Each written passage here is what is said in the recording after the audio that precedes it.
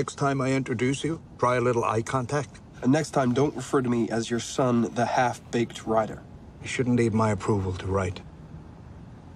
Everyone needs approval, Joe. Hello? Am I speaking to Mr. Castleman? I'd like my wife to get on the extension. Hello, I'm on. It is my great honor to tell you, Mr. Castleman, that you have been chosen to receive the Nobel Prize in Literature.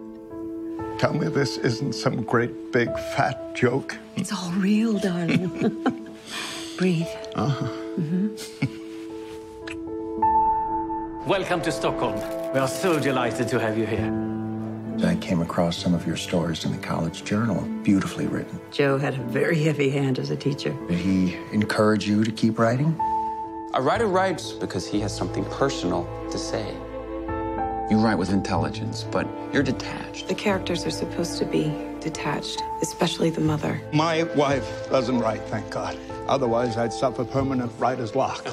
Don't ever think that you can get their approval. Whose? The men. The ones who decide who gets to be taken seriously. A writer has to write.